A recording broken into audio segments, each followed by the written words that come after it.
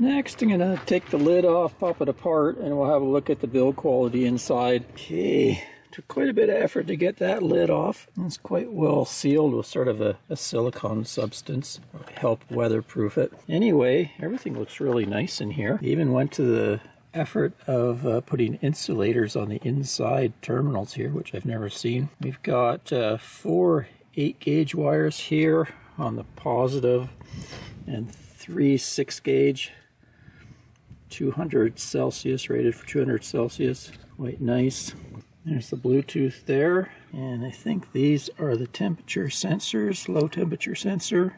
It's even got a metal frame on each side, and the BMS is screwed to the metal cross member.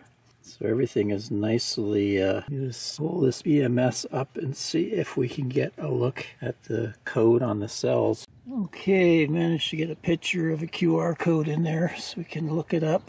They've added here the Bluetooth, which people like. Have a Bluetooth app for monitoring. Design looks good. Cells look pretty good. I like the metal frame there.